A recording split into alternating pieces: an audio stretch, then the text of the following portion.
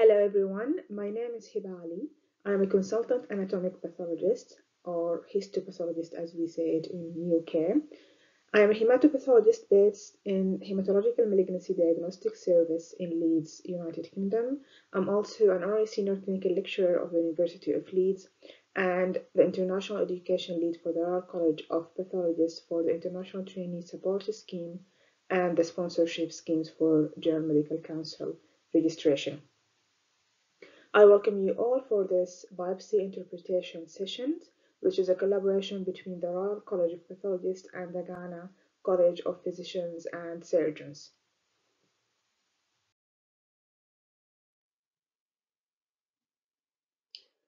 So what are you going to learn today?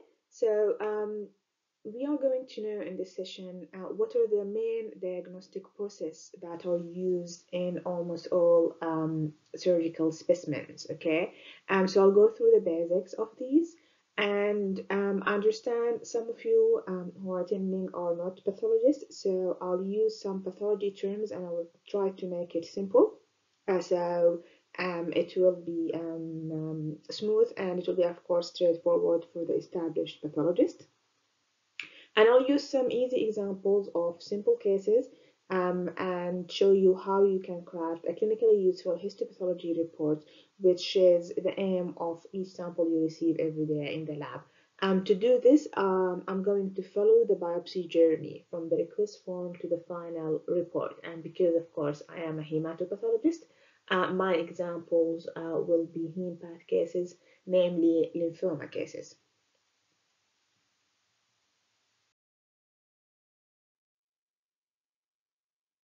So let's start this from the end point, the final report. So when the report is out, and of course this is, you know, the final step of each case, which is received or sent or emailed or post to the clinician. So this is an example of one of our integrated reports that we have in our center. And by integrated, I mean it has an element of morphology, which is the microscopy, and the diagnosis, which is essential. And of course, because it's a lymphoma case, we need immunohistochemistry. Because this is a bit of a complex case, we also used FISH, percent in situ hybridization in this case. And as every report, you will have always the request detail, the specimen details, and sometimes, which is very useful, the comments. So this was a case of a double hit lymphoma, which is a part of the high-grade B-cell lymphomas that are recently described in the revised WHO classification in 2017. And from the name of it, it's called high-grade B-cell lymphoma with MYC and BCL2 and or BCL6 rearrangements. And by rearrangements, we mean translocation, which is something that you could only arrive or identify or detect by FISH. So even from the name, you will know that this is a lymphoma or an entity or a pathology that you need an ancillary study, which is FISH in this case. So this is just to show you that most of our cases today, especially the neoplastic ones, you don't only rely on the morphology to classify it. Sometimes we need more layers for that. So other than immunohistochemistry, we need sometimes essential actually for diagnosis the FISH. The other bit is the immunohistochemistry, which is in most neoplastic process you will need it. And in this report, for example, there are the phenotype markers that we use. So CD20 is positive, which is the lineage marker. It was CD10 positive, meaning it was a germinal center lymphoma, Ki67 or MIB1 for the progression fraction. And it depends on the preference of the pathologist whether to write it like this or embedded in the text of the report. And what's actually useful in this report as well is the comment to the physician. So the immunophenotype is that of this entity. The morphology describes a high-grade B-cell lymphoma. The FISH detects these two rearrangements, which are indicative for the diagnosis.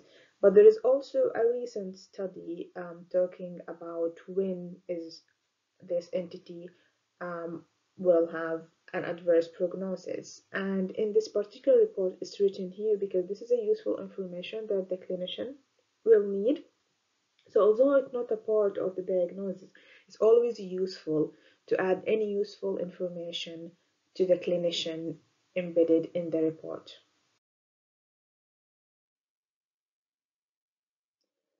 So let's go now back to the beginning and follow, as I said, the biopsy journey. And in every step, I'll talk you through how to make sure that the end result will be a useful report. So it all started when we receive a sample with its request form. Okay, so this is an example of request form I received. Usually there is the specimen type, it's the right axillary node in here. Suspected diagnosis. I hope it will be more useful than just like a query and a scared face. But that's actually sometimes is a clue of what the clinician already know or don't know. So in this case, they don't have any suspected or preferred or differential diagnosis even. Okay. And then the clinical details. So in this case, the clinical details are IgM paraprotein, axillary lymphadenopathy. So IgM, for example, is associated with Waldenström macroglobulinemia or lymphoplasmacytic lymphoma. So I can tell from this information that I'm suspecting lymphoma and it's a type of a low-grade lymphoma, despite that there is no suspected diagnosis. Sometimes if they say like widespread lymphadenopathy, pancytopenia, I would know that this is actually looks like a more high-grade or aggressive lymphoma. While, for example, if the suspected diagnosis or the clinical information was um, something like incidental finding during GP examination or occupational health assessment. So most likely, if it's going to be a malignancy, this will be something indolent. And this applies to every pathology, whether that's a reactive, neoplastic, whether malignant or benign. So always pay attention to the details in the request form. And the more details are useful, of course, okay?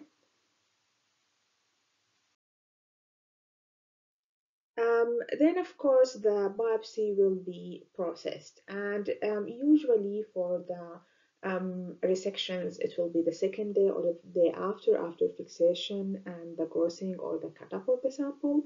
If it's a biopsy, if you're in the small lab, this will be like in the same day or sometimes the following day. And for the non-pathologist in the room, this will start when sampling or taking the whole biopsy. If it's like a core biopsy, put it in a cassette, which will be then be a tissue block that will be processed and embedded in certain machines. So the main aim of this process is to remove water from the tissue and make it as hard enough to be able to section it. And that's by adding the paraffin or the wax, and that's the embedding step. After that, it will be cut in the microtome and then it will be stained. So the usual staining is the H&E or hematoxylin and eosin, and that's the gold standard of morphology.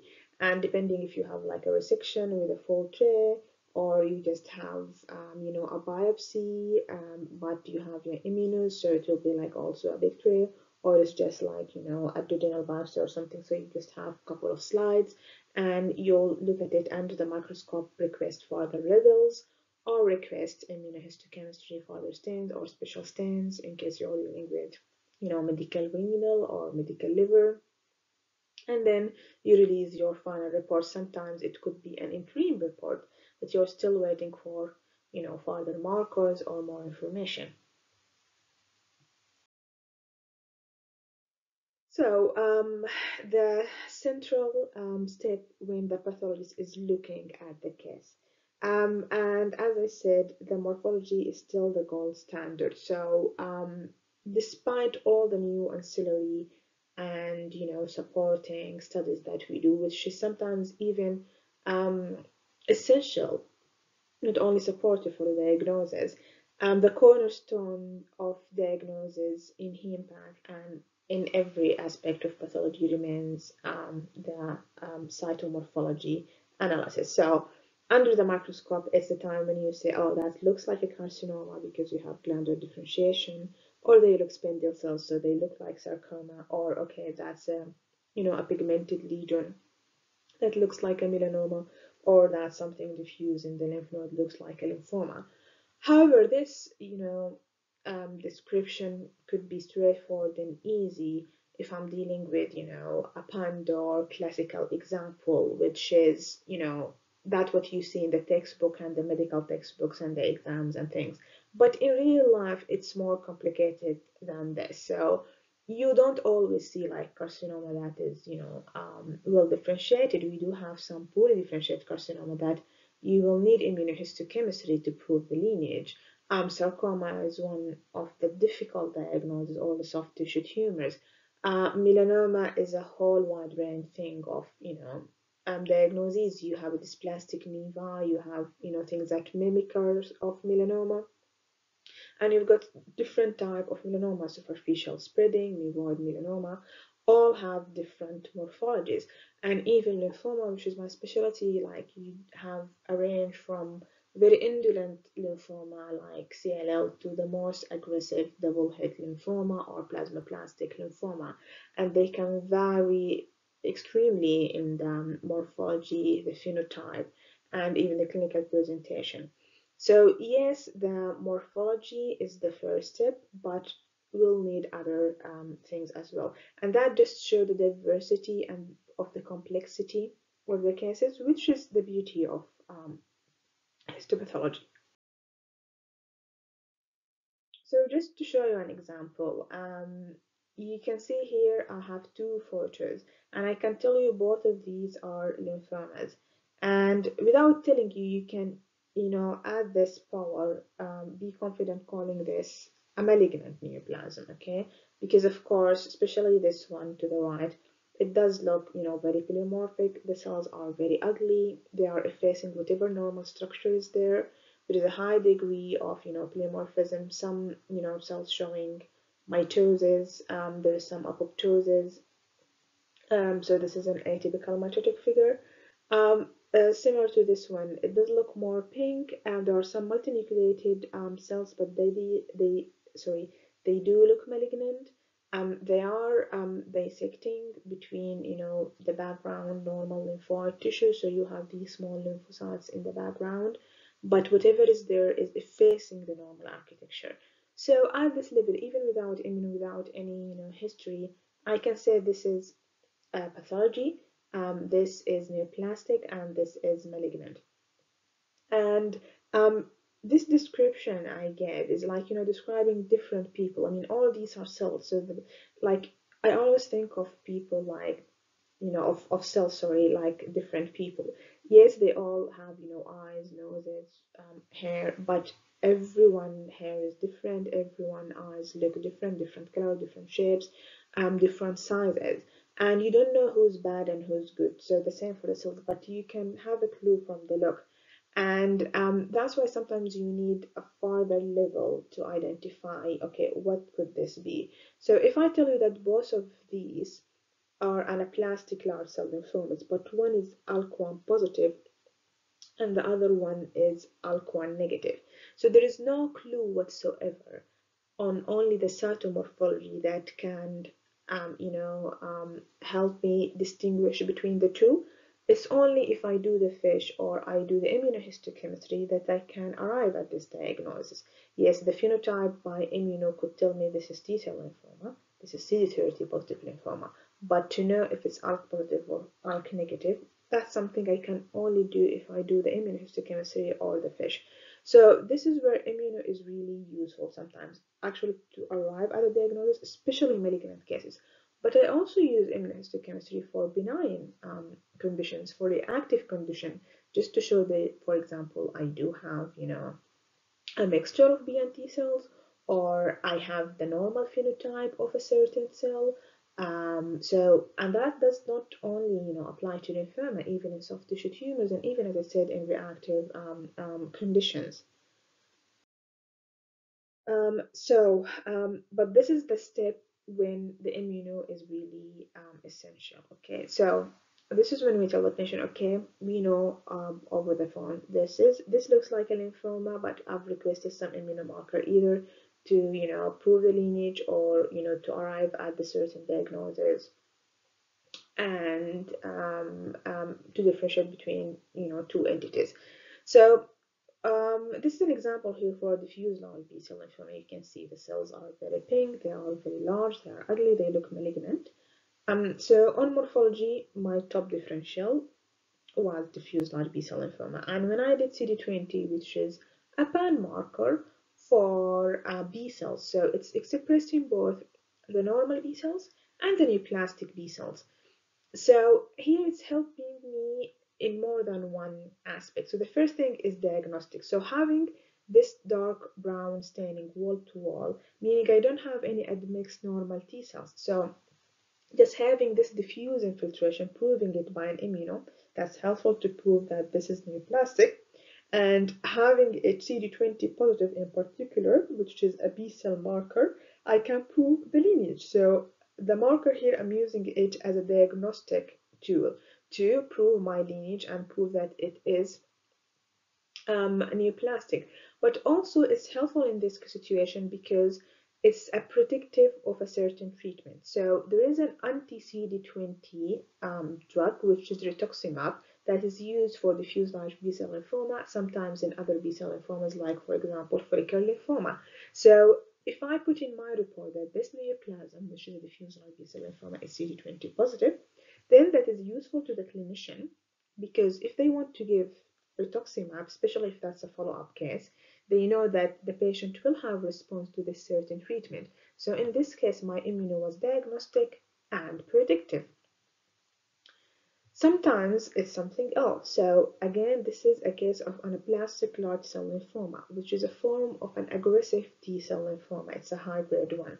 And you can see the cells are very big, they are pink, they have prominent nuclei, they express a marked degree of polymorphism. So, okay, I'm dealing with a malignant thing or a malignant entity.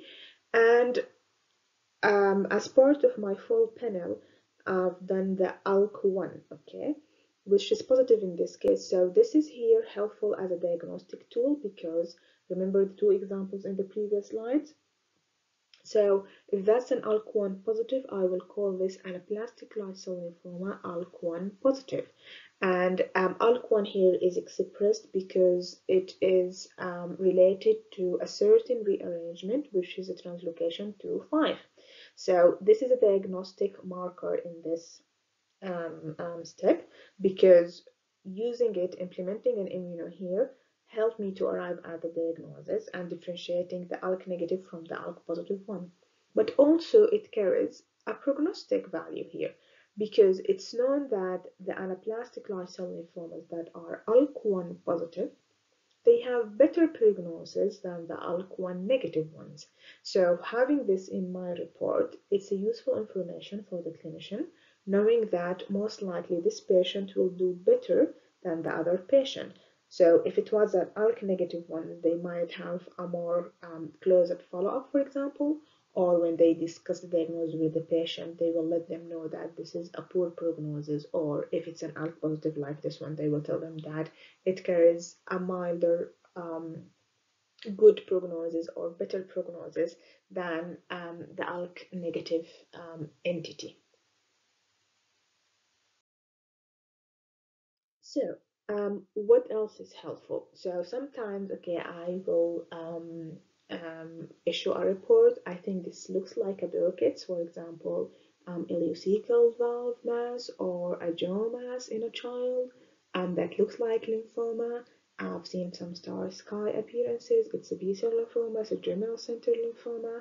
I think it's Burkitt's, but I have, following the WHO classification, to do a certain FISH test, which is the MIC-IGH, because this is the defining feature to call something Burkitt's lymphoma. So sometimes this is something pending or essential to arrive at the diagnosis. So this is a photo of a prop for the fish, and this is where you have your CMIC or IGH translocation. So the FISH, which is the fluorescence in situ hybridization, can aid in identification of specific genetic abnormalities. And some of these are characteristic of certain neoplasm. And in case of Burkitt's, for example, on double hit lymphoma, this is actually essential to call something this entity. And sometimes it just carries a prognostic significance. So, for example, the NMIC, which is in neuroblastoma, that has a prognostic value, but it's not essential to call something neuroblastoma based on the presence of it. But this CMIC is essential for diagnosis of Burkitt's. The most important thing you have to bear in mind that a lot of these, lymphomas or solid tumors or even leukemias, when you have these genetic abnormalities and translocations, some of them are shared between different entities. So you always take it as part of a whole picture. So, for example, this very example, which is the MEC translocation, you can see it in Burkitt lymphoma, which is essential diagnosis. You can see it in double hit and triple hit lymphomas, but rarely you can also see it in diffuse large B-cell lymphoma. So it's not 100% pathognomonic for Burkitt's, but it is essential for Burkitt's.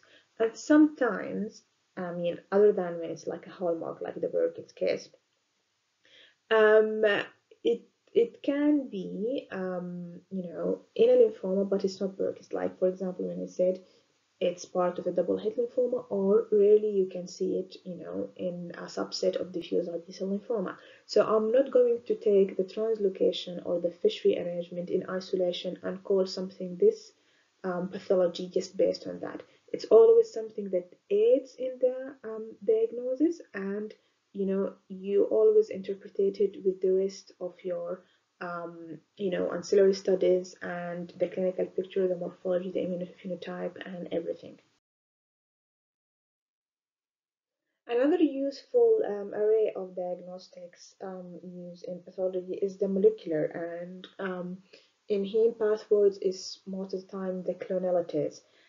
So sometimes the report is issued, but I say, okay, clonality or molecular is outstanding. So an example for this, if it's a T-cell lymphoma, but I'm waiting for the clonality to prove that there is abnormal rearrangement. Or actually, if I'm thinking of marginal zone lymphoma, um, because it doesn't have a specific phenotype. So sometimes I rely on molecular studies, because if there is a clone that is indicative that this infiltrate is neoplastic rather than just reactive in cyanodynitis, for example. Um, but it's important, again, like the fish, you don't address this in isolation or use it per se for a neoplastic diagnosis. So sometimes having something clonal doesn't mean it has to be neoplastic. For example, plasma cells. Like, you could have a plasma cell infiltrate that is reactive and it can be clonal. But you could have a plasma cell infiltrate that is clonal and neoplastic, which is the plasma cell myeloma or the plasmacytoma. So I will also rely on the morphological features, the biochemistry findings. So if the patient has paraprotein, clinically they have renal impairment. So all these together to arrive at the diagnosis. So then how can I classify a certain entity? In my specialty, it will be always the lymphoma. So for example, this is a simple form of classification of lymphoma, and we follow the blue box or the WHO box for malignant neoplasm, which is in lymphoma is the revised fourth edition. And for all of the malignant tumors, we will have a blue book for each specialty. So that's what we follow for diagnosis of malignant tumors.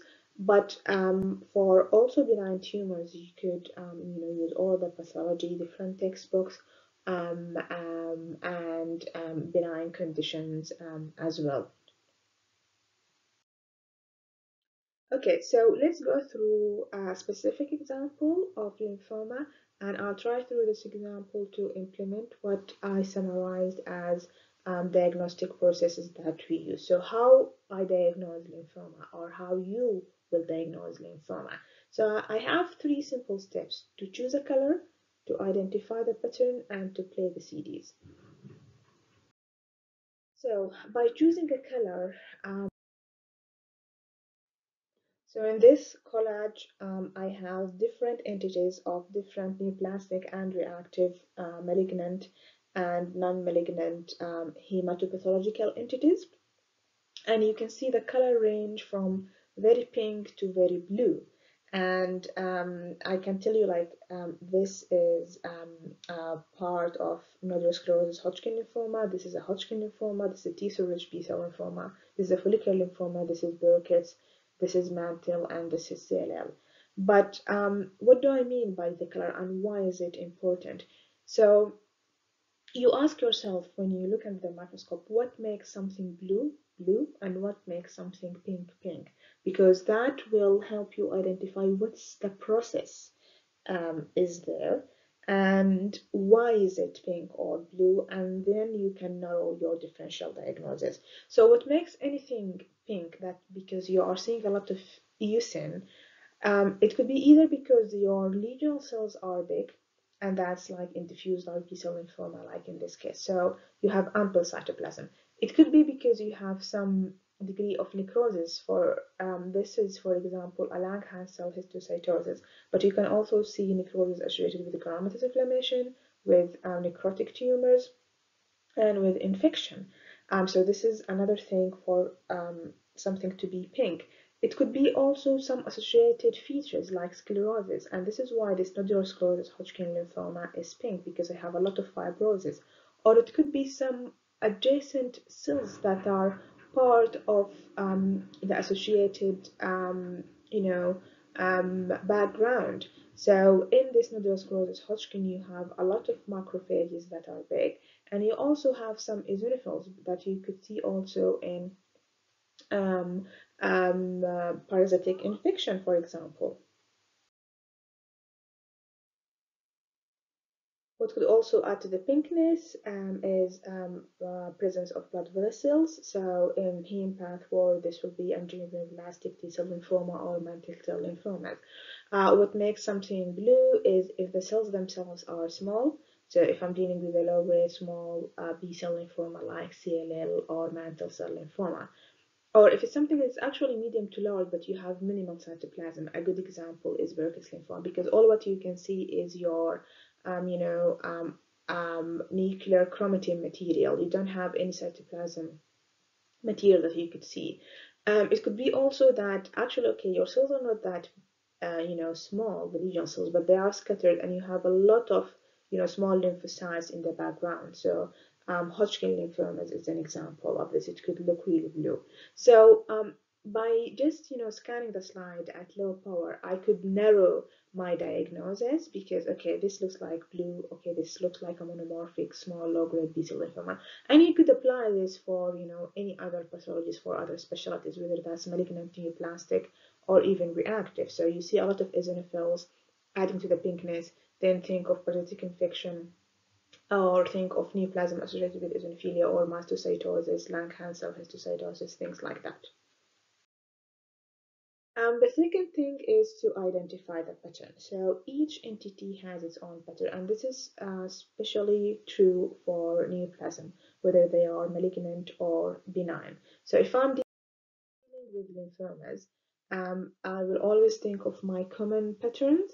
So these are one of, the commonest pattern, but this is not exclusive. So the diffuse pattern, a good example is diffuse large B-cell lymphoma. So if I see something diffuse, cells look large, this will be my top differential. If something, is a bit polymorphous, so I have large cells scattered in diffuse or nodular background, my first differential will be classical Hodgkin lymphoma. If I have something nodular or follicular, I will think of follicular lymphoma. And you will apply this for, other neoplasm, other specialties, and I say also or even reactive conditions. So if you see like, granulomatous inflammation, what you will see is a polymorphous infiltrate, and you have collections of macrophages and multinucleated giant cells. So again, just be systematic in your approach of micro playing with the CD. So this is what we call our immunos, because most of the immunos we use in lymphoma are cluster of differentiation. Um, so, how do I play the CDs, and what's the significance of this? Or is it only enough just to do CD marker like CD20 and CD3 if I'm thinking, could this be a T or a B cell lymphoma? I always think of immunohistochemistry as like a panel, as a box of chocolate.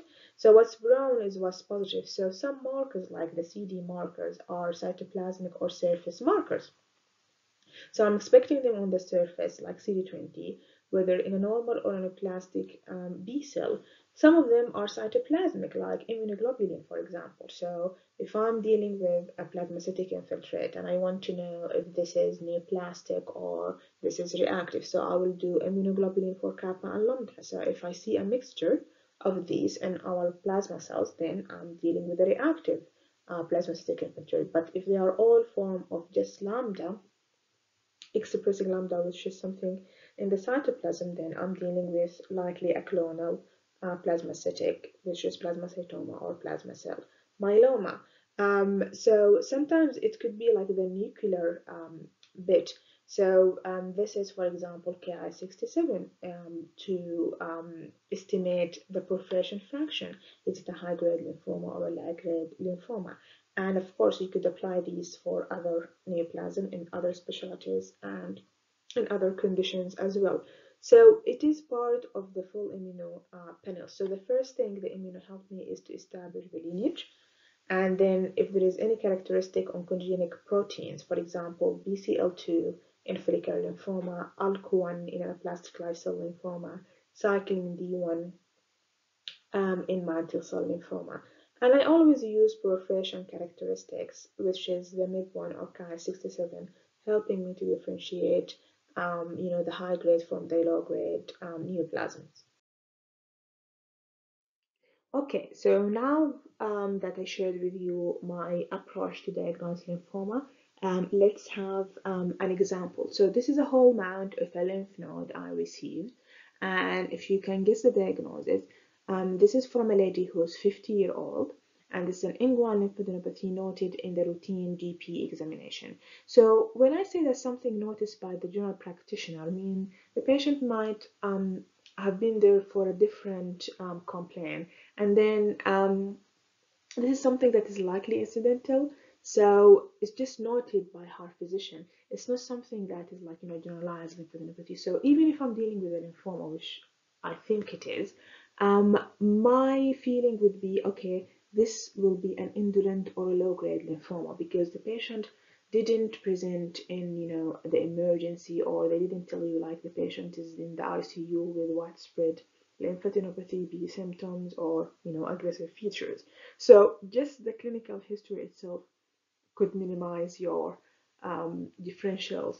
So I can see from here that if I follow my steps, that this is a bit purple, so it's not very blue and it's not very pink, so meaning the cells are a mixture of small and medium-sized cells. It has a nodular pattern or follicular pattern. So if it's a lymphoma, I'm thinking of follicular lymphoma, but to arrive at this, I have to use my imagination and compare this with what a reactive node looks like.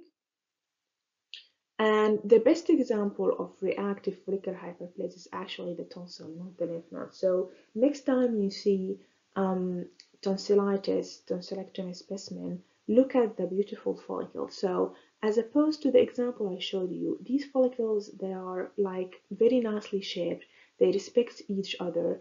Every follicle has a darker zone around it, which is the mantle zone, which is preserved, which is something I didn't see in that example from the GP. And at higher power, you can easily see the white areas, which are the tangible body macrophages, which is a good clue of the follicle being reactive.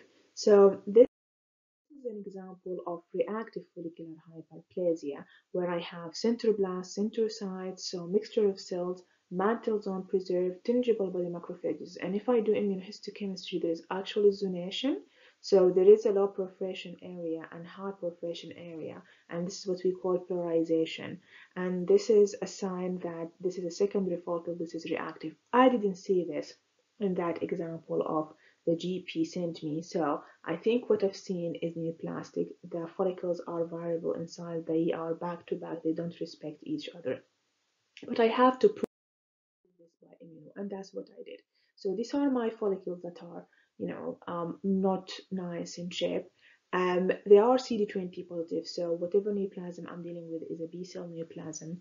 So more markers to prove the lineage and the specific entity. So CD10 is a germinal center marker, and we know that follicular lymphoma is a germinal center lymphoma. BCL6 is another germinal center marker, and BCL2, which is here differentiating the neoplastic process from being reactive, because in a normal or a reactive follicle it should be negative, but it's here positive, so that's prove my differential that this is a follicular neoplasm, sorry, and this is malignant. But I always think that it's good to go to your textbooks and or immunohistochemistry textbook and know the rationale or the basis of the marker rather than just try to memorize the phenotype. So I'll just give you an example, and this is an illustration of the differentiation of the B cell, the normal B cell, and you could guess that if you have a neoplasm of a B cell, it will try to mimic its normal counterpart. So every B cell starts in the bone marrow as a pro-B or a stem cell, and you will have these primitiveness markers, the TD10, TDT, and 34. But then you start gaining the pan-B markers. So you start with the 1979A, PAX5, and CD20 later in its life. And after that, the differentiation actually happens in the germinal center. So your B cell starts to gain 10 and BCL6. After leaving the germinal center, they start gaining the IL-4 or MUM1. Actually, the term MUM1 is multiple myeloma marker because initially it was described in plasma cell myeloma, but now we know it's expressed in all post-germinal center B cells, whether they are reactive, neoplastic, or normal. And then the ultimate form of any B cell is a plasma cell, which is an undividing immunoglobulin producing cell. So you have some specific plasma cell marker. These are CD38, CD138, and BLIMP1. So if I have a neoplasm arising from this point, which is the germinal center, you will expect it to be CD10 and BCL6 positive, and positive for pan-B markers, including CD20. And this is the case of my follicular lymphoma. It was positive for CD20, CD10, BCL6, plus the aberrant expression of BCL2. And this could also be the case if you have a diffuse large B-cell lymphoma that is germinal center subtype. So knowing the basics of immunohistochemistry could help you understand what panel to use and why you have this phenotype in particular, and you could apply this, of course, in all other neoplasms and other conditions as well. So I know that this is now follicular lymphoma, and I want to issue the report for the GP or physician. So it's not only just enough to call it follicular. I do have subtypes and other entities. And this is important because you could have the same morphology but in different size, so you call them something different. So I know that there are some types of follicular have good prognosis, namely the duodenal or the intestinal type. Also the in situ follicular neoplasia, which is like a very early subtle form of follicular lymphoma, and it's usually very incidental. You can also have some with adverse outcomes. So follicular lymphoma has grading, and if it's grade 3B, this is technically a diffuse large B-cell lymphoma. The patient will be treated accordingly. And you can also have follicular lymphoma that is transformed to diffuse large B-cell lymphoma. So in that case, this is a high-grade lymphoma and no longer just a low-grade lymphoma. So knowing which sub-entity it is and the variant is really important. And this is why we refer always to the WHO box, the blue box. Okay, so in my case, it will be the HemePath WHO book. And this point exactly emphasizes the importance of correlation with the clinical information. Because if I didn't know that this is presenting in the duodenum, the morphology is the same. So I could call it follicular lymphoma, but actually this is a subtype of follicular lymphoma. So I always say that lymphoma and all other pathologies actually are clinical context sensitive diagnoses.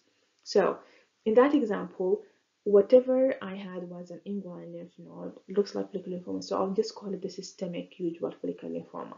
But if I have the same morphology, same phenotype, but in a polyp, a localized disease in the intestine, that will be a duodenal type follicular lymphoma, which is a specific variant, and usually the patient will not need treatment, and it's an excellent prognosis. So it's important to have the request form populated by as much information as you can, and will be very useful to arrive at the right diagnosis. Another example, which is the history of the patient. For example, I have here something that looks like diffuse large B-cell lymphoma, and the brown stain here is LMP1, which is an EBV staining.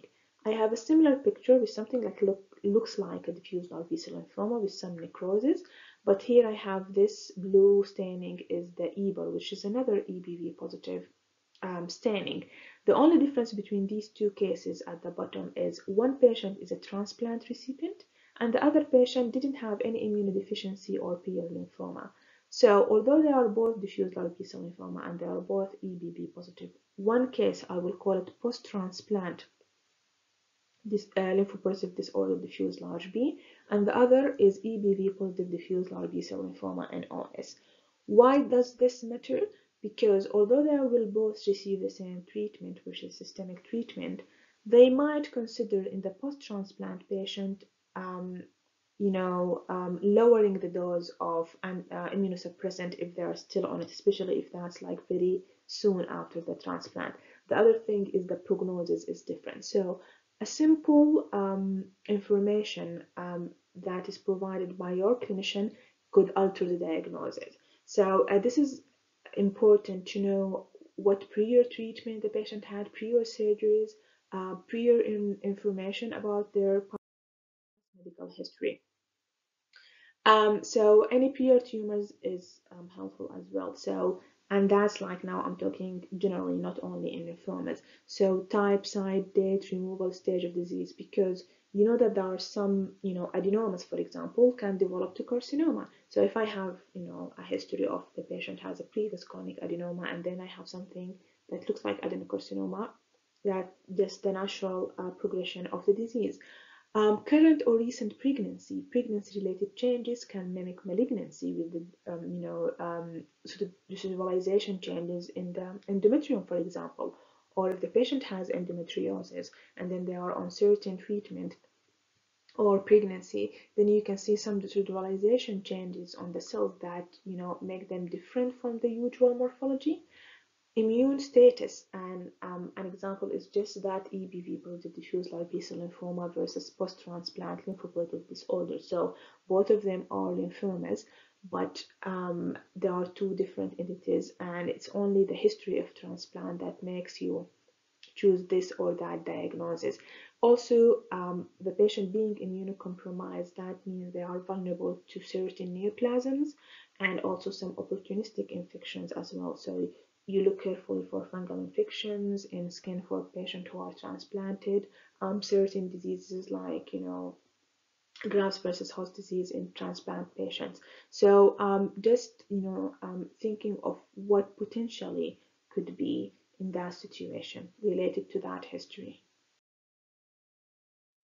And continuing is the previous treatment effect. So radiation or chemotherapy, you will always have these treatment changes morphologically. Sometimes can be mistaken for malignancy because of the cytomorphology changes. Sometimes the identification of the tumor bed is important to assess the response of the treatment, and this is typically true, for example, in breast carcinomas.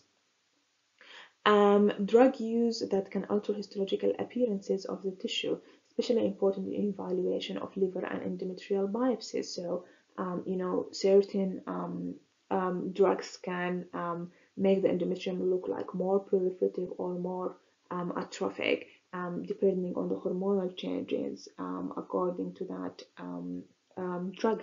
Also, if I'm talking about lymphoma, I mentioned the rituximab, which is an anti-CD20. So sometimes patients who receive this treatment in their follow-up biopsies, the CD20 will be lost because they received something against it.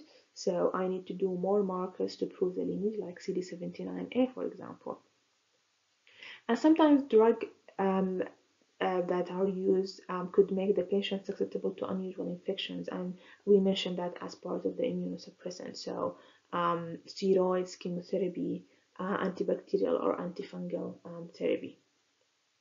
So just to highlight that, you need to integrate all this information, the previous history, previous biopsies, previous diagnoses, your morphology, your ancillary study, your systemic approach to the biopsy, and you took all of this and summarize it in a single useful report. So speaking about what a good report could be, and I always use this illustration. So just think about you are answering a clinician query, okay? You are writing to the clinician. If you are confident with the diagnosis, so in my case, I mean, they are saying query lymphoma, okay? Could this be lymphoma? So if I give them an answer, no, there is no evidence of lymphoma, or yes, this is follicular lymphoma, they will be happy because that's what they actually need. Now, if I offer two differential diagnoses, they start to get bored. So if I say, oh, this could be actually follicular lymphoma, but it could be follicular hyperplasia, especially if your differential, one of them is malignant versus benign. Or even if I say, oh, I'm not sure this is a follicular lymphoma or a marginal zone lymphoma, it could be either or because prognosis and treatment could differ. So not happy. But then if I offer more than two differentials, saying, oh, that's a poorly differentiated neoplasm, it could be lymphoma, it could be melanoma, it could be Zen, okay, they will be upset. And that's because like you are not helping them to plan a management for the patient. Of course, I understand that sometimes some cases are very complicated, some cases are tricky, and you cannot arrive at a diagnosis. But I know most of you will ask then when to be confident and when to sit on the fence and say, okay, the differential includes, because I mean, real tumors and pathologies, I mean, they don't read books, so you can't always see a very classical example, like a textbook example every time. So my approach to this is to know how confident you should be, or when to give a one single diagnosis and when to offer differential, is to ask yourself these three questions. So the first question is, what does the clinician already know? And then why is this biopsy sample or resection taken? And how to be helpful to the clinician. So let's take an example just to change from the lymphoma, a colonic polyp, okay? So you receive the colonic polyp, GI pathology, and you ask yourself, what does the clinician already know? So they've done endoscopy or colonoscopy, and they know there is a polyp. So they already know it's a polyp, and it's a colonic polyp, and it could be either benign or malignant. So sitting on the fence and saying, oh, this is a polyp, but I'm not sure if this is adenoma or hyperplastic, you are not helpful at all, because this is what already the clinician knows, okay, that this could be a benign or malignant, and clinically and chronoscopically they know that this is a polyp. So just to be fair, just like what I say, helping the trainees in the exam preparation, the pass mark is to say whether this benign or malignant.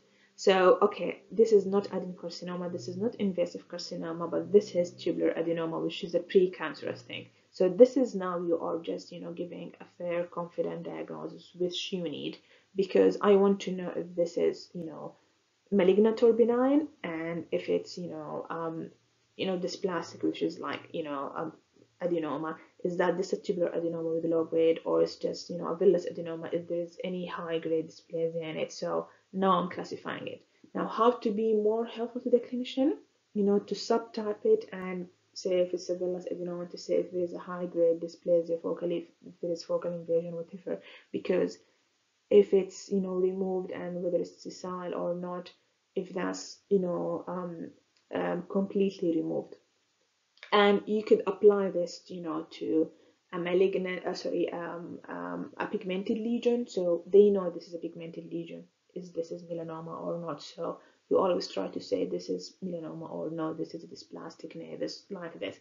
And you could apply these three questions to every case you receive on a daily basis. Okay, and as I said again, of course, there are very complicated cases that you need to discuss in your tumor boards or multidisciplinary meetings. You need to pick up your phone and tell to the clinician about these cases.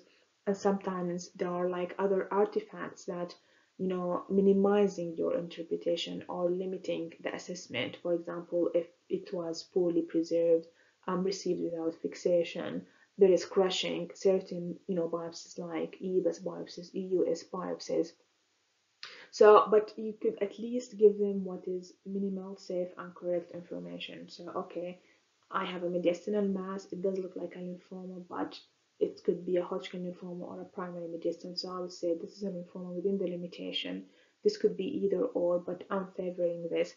And then they could correlate with the radiological features, because Hodgkin versus mediastinal, they have different, radiological distribution clinically and the age of the patient, and then the clinician will decide if they will provide you with a repeat biopsy or they could just read based on the information you have. So you'll always have exceptions to the rule, but just always try to ask yourself all these three questions in every case. And with that, I end my presentation. Thank you so much for listening. And I'm grateful for my colleague Hanina Al-Maghribi for her beautiful illustrations that she shared with me. A suggested reading is the textbook that I found useful in my training, which is Manual of Surgical Pathology. So the first 10 chapters are mainly about management and processing, and the other part 2 is about specific cut-up or grossing and examples of how to craft your report. So I strongly recommend it. If you have any questions, please share with me. And if you would like to connect, this is my LinkedIn and Twitter account. Thank you so much.